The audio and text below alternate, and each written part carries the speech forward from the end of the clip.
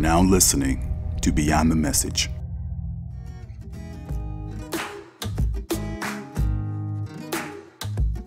Hey guys, and welcome to episode 6 of Beyond the Message.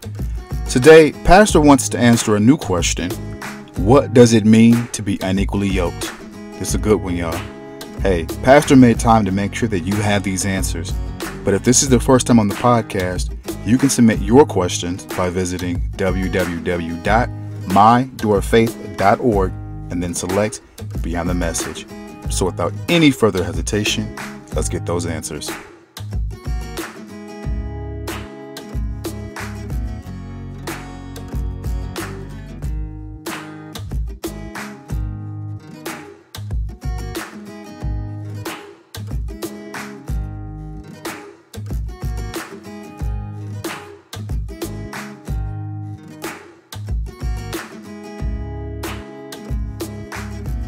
For Clarice, what does it really mean to be unequally yoked? Can two believers who want to be together still be unequally yoked? Let's look at the word. Now, this word yoke that Paul is going to use here in 2 Corinthians chapter 6:14, we're going to get to that in just a moment. But that word yoke means putting two people together, joining. So that's the key word, joining together. Coupling, putting two people together. Now, when you join two people together, I want you to know that joining people together don't come from man. Joining people together is what God does. Okay, so let's look at that in Matthew chapter number 19 and verse number 6. In Matthew 19 and verse number 6, wherefore, this question was asked to Jesus in Matthew 19. Verse 3 said, the Pharisees also came to him, tempting him, and saying to him, is it lawful for a man to put away his wife for every cause? He answered and said to them, have you not read that he which made them at the beginning made them male and female? And he said, for this cause shall a man leave his father and mother, and shall cleave to his wife.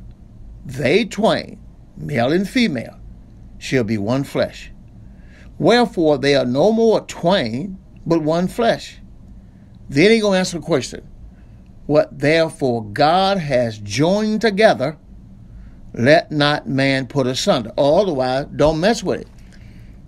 The key is, did God join the man and the woman together? If he did, then don't mess with it. Let's look at some things that you can look at in the Word to find out, did God join this couple together? Because let's go to 1 Corinthians.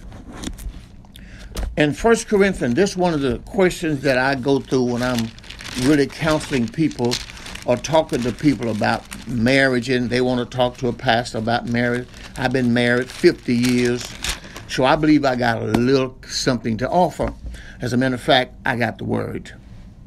So in 1 Corinthians chapter 1, verse 10, Paul said this to the church on unity. He said, now I beseech you, brethren, by the name of our Lord Jesus, that you all speak the same thing, and that there be no division among you, but that you be perfectly joined together in the same mind and in the same judgment. So we can take just that and let you see, first of all, if two people are going to be joined together, they have to be joined together in the same mind and in the same judgment. So that means if you're going to be joined together, it's going to have to be a spiritual principle there. Be perfectly joined together in the same thoughts, in the same purpose. So that's what you have to understand. You have to have the same thoughts and the same purpose. Now, here's unequally yoked. If the man believes that you're saved by grace, that means I'm saved by the cross, through Christ's death, burial, and resurrection. And then the woman believes she's saved by water baptism. You got a problem. That's unequally yoked together. See, two people are believing two different things to be saved. Here's one person believe that I got baptized when I was a baby, so I'm all right with God. I'm already a believer because I was baptized when I was a baby. Then you got a man saying, wait a minute. The Bible teaches us in 1 Corinthians 15, 1 through 4, that we are saved by believing Christ's death, burial, and resurrection. Well, I was saved when I was baptized when I was a baby. So I'm already a Christian. Do you want to get married? You're going to be unequally yoked together. See, you are unequally yoked together if you don't believe the same way to be saved. That is still unequally yoked together. And both of you are saying we are both believers. Well, let me ask you the question. Where are you going to go to church? The woman says, I want to go to this church because I believe I was saved by water baptism. The next man says, okay, I want to go to this church because I believe I was saved by grace. Can't you see you're unequally yoked together? You're going to have problems in your relationship, in your marriage. Okay, just one thing. Let's move on. Now, remember, we talk about joining two people together. Now, let's look at one more. We're going to go to Luke chapter 15. Let's show you what happened in Luke 15. Now, here's a prodigal son, but I'm gonna give you some instances. I want to show you something that happened on the prodigal son. Luke chapter number 15. Let's see what happened at the prodigal son, because the prodigal son did something. Most people don't pick this up. But on the Luke chapter number 15, let's see what happened to this prodigal son. Luke 15, and I want to key on verse number 15. You might not have picked this up. Luke 15, this story starts at verse 11. A certain man had two sons. The younger son of them said to his father, Father, give me the portion of good that befalleth to me. And he divided to him his living. And not many days after, the younger son gathered all together, took his journey into a far country. He wasted his substance with riotous living. When he had spent all, there arose a great famine in the land. He began to be in want. Now watch what goes on here. He began to be in want. There's a problem. And the Bible says he went and joined himself. Now, remember what I just said. He went and joined himself to a citizen of that country. He did it himself. And the Bible says, this man sent him into his field to feed swine. He joined himself to a citizen of that country. This man put him in bondage. He put him in bondage. And the Bible says he would have fain filled his belly with the husk that the swine did eat, no man gave to him. And the Bible said when he came to himself, he says, how many hired servants of my father have bread enough to spare, and I perish with hunger? I will arise, go to my father, and will say to him, Father, I have sinned against heaven and before thee. I am no more worthy to be called your son. Make me as one of your hired servants. All right. Now, we know the father did that. We know the father. The next verse says, he arose, came to his father. His father was yet a great way off. His father saw him, had compassion on him, ran and fell upon his neck and kissed him. The son said to him, Father, I have sinned against heaven and in thy sight. I'm no more worthy to be called your son. But the father said to the servant, bring forth the best robe. Put it on him. Put a ring on his hand. Put shoes on his feet. And not only that, bring hither the fatted calf and kill it. Let us eat and be merry. This my son was dead and is alive. He was lost and is found. And they began to be merry. Now, the Bible taught this story for a young man that did not understand his destiny. He went out and joined himself to a citizen of that country. See what happened to him? See, I'm using this to show you if the Lord don't join you together, you can have all kind of complications. Because the Lord didn't do it. The Bible said what God has joined together, Matthew 19:6, let not man put asunder. Okay, let's keep going. Now, I want to begin to show you in 1 Corinthians chapter 6. I'm going to show you 1 Corinthians chapter 6, and I want to read this out of the Good News. Let's read a little Good News Bible here. 1 Corinthians chapter number 6 and verse number 15.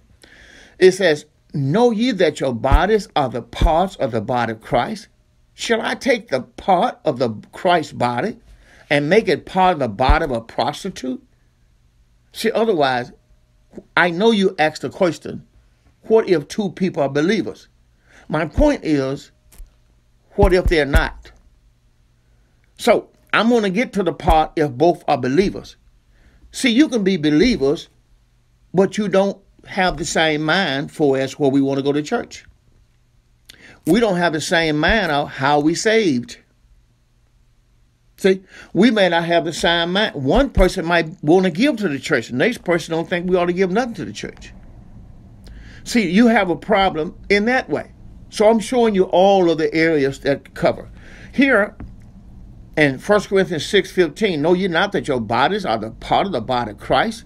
Shall I take the part of Christ's body and make it of the body of a prostitute? So you got to make sure the person you're going to marry, that you're going to yoke to and join to, both of you are born again believers.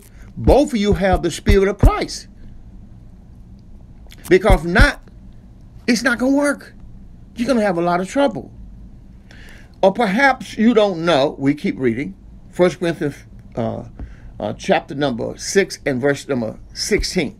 Or perhaps you don't know that the man who joins his body to a prostitute becomes physically one with her. The scriptures say quite plainly, the two shall become one body. Now, you must understand spiritual principles. If they are spirits in the unsaved body, and it is, because if your person is not saved, that's the devil dwells in that body. If the person is a Christian, Christ dwells in that body. So you think about what I'm saying. Think about what God's saying. Now you come join those two people together. One has demon spirits. One has God's spirits. They're going to have to sleep together. You're going to have a problem. That's not going to work. Let me read it again, verse 1. Verse 15. Do you know that your bodies are the part of the body of Christ? Shall I take the part of Christ's body and make it the part of the body of a prostitute? Impossible. Perhaps you don't know that the man who joins himself to a prostitute becomes physically one with her. The scriptures say plainly, the two will become one body. But he who joins himself to the Lord becomes spiritually one with him.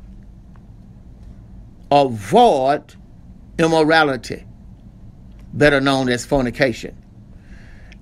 Any sin a man commit does not affect his body. But the man who is guilty of fornication, sexual immorality, he sins against his own body. Don't you know that your body is the temple of the Holy Spirit who lives in you and who was given to you by God? The Holy Spirit was given to you by God. You do not belong to yourself. You belong to God. He bought you for a price. Watch what it says. Use your bodies for God's glory. I mean, is that simple enough? You must honor God with your body. It's not your body no more. It's God's body. Now, let's show you something else. Oh, this is so good.